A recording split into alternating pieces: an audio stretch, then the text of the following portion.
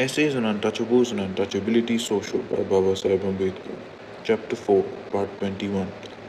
He then directed that preparation should be made for the sacrifice and that all the rishis, including the family of Vashishta, should be invited to the ceremony. The disciples of Vishwamitra who had conveyed his message reported the result of their return in these words. Having heard your message, all the Brahmins are assembling in all of the countries and have arrived except Mahodaya Vashishta. Hear what dreadful words those 100 Vashishtas, their voices quivering with rage, have uttered. How can the gods and rishis consume the oblation of the sacrifice of that man, especially if he be a Chandal, for whom a Kshatriya is officiating a priest? How can illustrious Brahmins ascend to heaven after eating the food of a Chandal and being entertained by Vishwamitra? These ruthless words all Vashishthas, together with Mahodaya, uttered, their eyes inflamed with anger. Vishwamitra, who was greatly incensed on receiving this message by a curse, doomed the sons of Vashishta to be reduced to ashes and reborn as degraded outcasts Mritapah for 700 births, and Mahodaya to become a Nishad. Knowing that this curse had taken effect, Vishwamitra, thereafter eulogizing Trisanku, proposed to the assembled rishis that the sacrifice should be celebrated. To this they assented, being actuated by fear of the terrible sage's wrath. Vishwamitra himself officiated at the sacrifice as yajakas and other rishis as priests, Ritvija, with other functions, performed all the ceremonies. Vishwamitra next invited the gods to partake of the oblations. When, however, the deities did not come to receive their portions, Vishwamitra became full of wrath and raising aloft the sacrificial ladle, thus addressed Trisanku.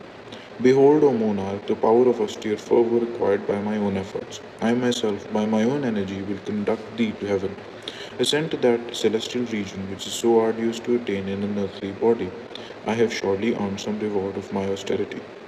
Trisanku ascended instantly to heaven in the sight of Munis. Indra, however, ordered him to be gone, as person who, having incurred the curse of his spiritual preceptors, was unfit for the abode of the celestials and to fall down headlong to earth. He accordingly began to descend, invoking loudly as he felt the help of his spiritual patron. Vishwamitra, greatly incensed, called out to him to stop. Then, by the power of his divine knowledge and austere fervor, created like another Prajapati, other 7 rishis, a constellation so called in the southern part of the sky. Having proceeded to this quarter of the heavens, the renowned sage, in the midst of all the rishis, formed another garland of stars, being overcome with fury, exclaiming, I will create another Indra, or the world shall have no Indra at all, and began in his rage to call gods also into being. The rishis, gods, suras, and asuras now became seriously alarmed and said to Vishwamitra in a conciliatory tone that Trisanku, as he had been cursed by his preceptors, should not be admitted bodily into heaven until he had undergone some lustration. The sage replied that he had given a promise to Trisanku and appealed to the gods to permit his protege to remain bodily in heaven and the newly created stars to retain their place in perpetuity. The gods agreed that these numerous stars should remain but beyond the sun's path, and that Trisanku, like an immortal with his head downwards, should shine among them and be followed by them, adding that this object would be thus attained and his renown secured, and he would be like a dweller in heaven. Thus was this great dispute adjusted by a compromise which Vishwamitra accepted. The end.